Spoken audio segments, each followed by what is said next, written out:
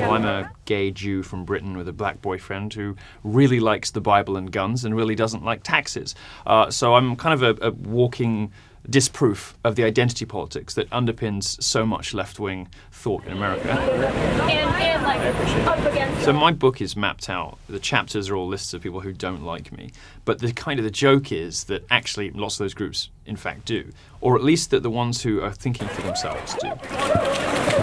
It's one of those unsayable truths for conservatives, because they already think there's this weird correlation between gays and pedophiles, and just to say something like that in an incautious fashion, I think played into all the worst fears of, the Republicans and things. Young gay teens have a very challenging home environment when their mum and their dad are not supportive, and very often they form relationships with other gay men a little older who kind of encourage them to be confident in themselves and let them know it's okay to be them, Now, occasionally there is a sexual component to that relationship. Sometimes that develops. And that's what I was talking about, and I did it incautiously, and I did it, in sloppy language.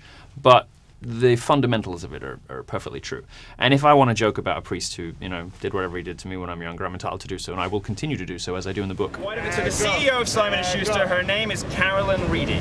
I haven't told any other interviewers this, but I've done some preliminary research into this, and my understanding is that the guy is dead now. So, I don't know. I'll think about it. I don't know if I want to turn it into a big circus for 6 months, name and shame of whatever. If the guy's dead, he's dead. I think Trump was the most gay-friendly candidate in American electoral history, in presidential history. I think he's probably the most gay-friendly president in history because of what he does, not what he says. He said he would not seek to change, gay marriage or equal marriage, as the left calls it. He said he didn't mind, what bathroom Caitlyn Jenner wants to use.